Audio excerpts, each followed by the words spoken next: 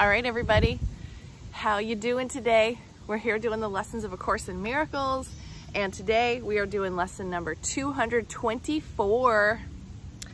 God is my Father, and He loves His Son. My true identity is so secure, so lofty, sinless, glorious and great, holy, beneficent, and free from guilt, that heaven looks to it to give it light. It lights the world as well. It is the gift my Father gave to me, the one as well I give the world. There is no gift but this that can be either given or received. This is reality, and only this. This is illusion's end. It is the truth. My name, O Father, still is known to you. I have forgotten it, and do not know where I am going. Ain't that the truth? Who I am, or what it is I do. Remind me, Father, now, for I am weary of the world I see. Reveal what you would have me see instead.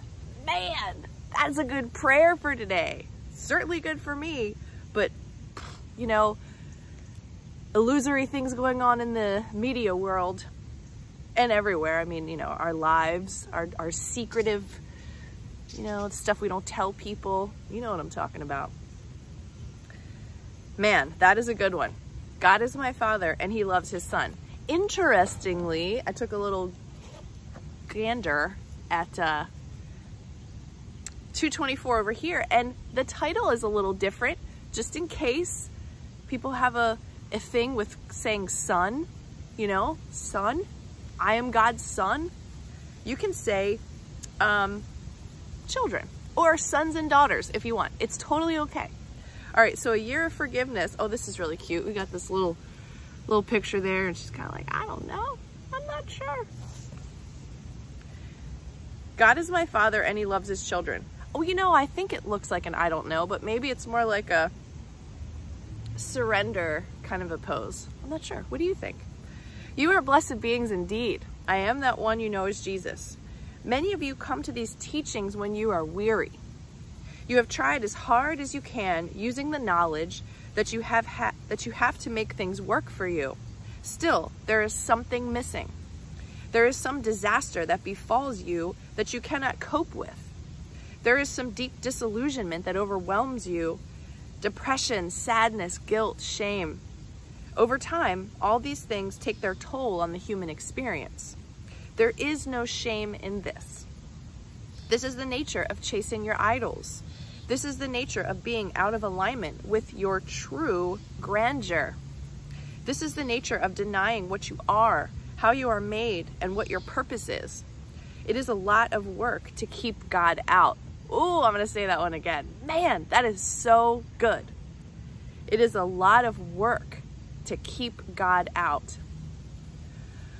Oh, now I get the picture.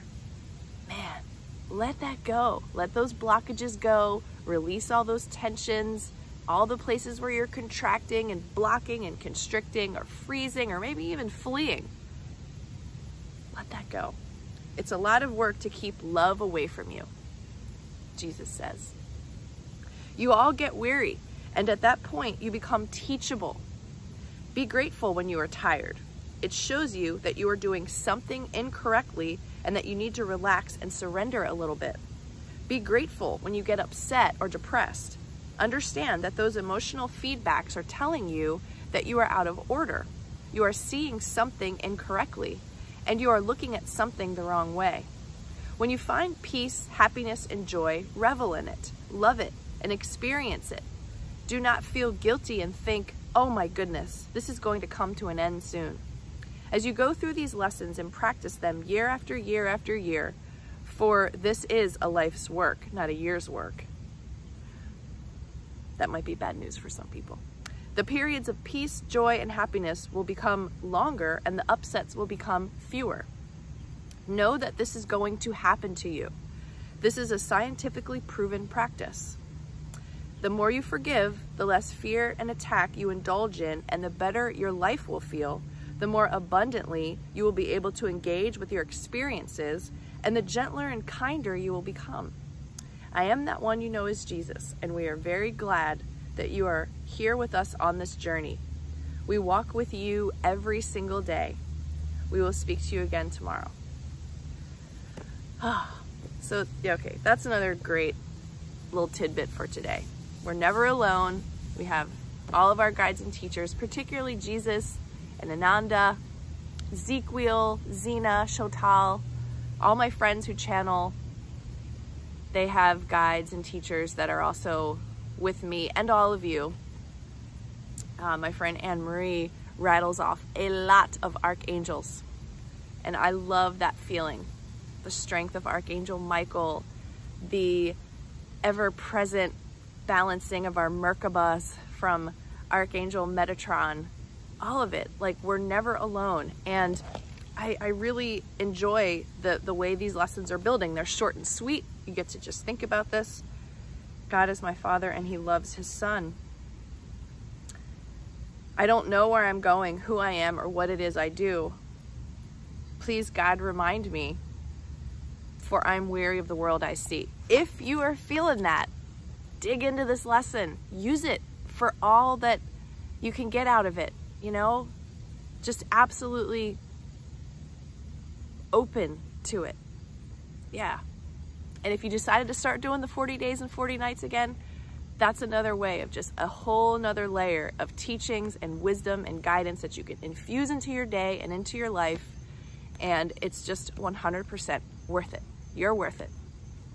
I love all of you. Thanks for being here, and I'll see you tomorrow.